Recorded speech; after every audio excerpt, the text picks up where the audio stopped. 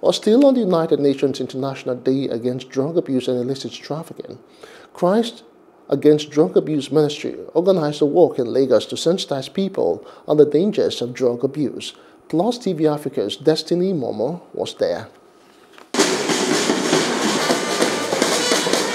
The theme for this year's International Day Against Drug Abuse and Illicit Trafficking is Share Facts on Drugs and Save Lives.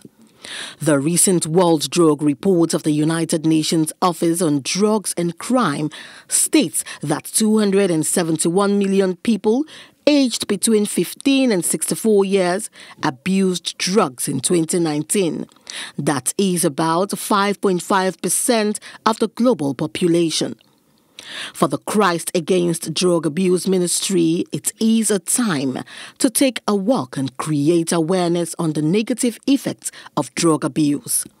It's even gone higher. The country representative of UNODC said it's getting close to 20 million.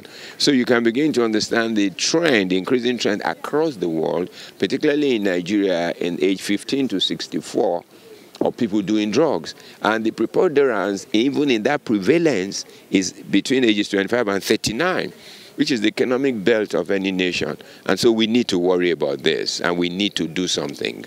We have found out that a lot of people actually go into drugs because they don't know the implication of what they are doing. They don't know the after effect. So we feel that since there are not many organizations that would treat the drug user, it's better to prevent as many people as possible from going into drugs. Yes, I've actually been down that road before, so I know what it feels like, and I know what it means to have a problem and you cannot tell anybody, or maybe your family member doesn't know who to turn to. Main fact is drugs kill you.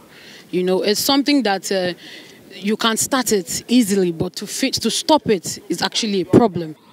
On the recent move by the Ondo State Governor Akeredolu to legalize cannabis for economic reasons, here are their thoughts. The fact that cannabis should not be legalized. For somebody like me that have been down that road, it started with cigarette and cannabis, but ended up becoming a crack cocaine and heroin addict. Cannabis is always the gateway. And if you go to psychiatric hospitals, 70% of the people there that have psychosis is being induced by marijuana. So we're just going to have a lot of mad people on our street. And I agree entirely with General Buba Marwa that we cannot even contemplate it. We can't control ordinary paracetamol. The use of all these basic drugs. How then do you want to control the use of marijuana? The burden of drug abuse is on the rise and becoming a public health concern in Nigeria. Studies show drug abuse fuels criminal activities like theft, burglary and shoplifting. Abuse of drugs can also lead to mental health problems and death. The United Nations say there were at least 585 such deaths in 2019. Destiny Momo for Plus TV Africa. Hello, hope you enjoyed the news. Please do subscribe to our YouTube channel and don't forget to hit the notification button so you get notified about fresh news updates.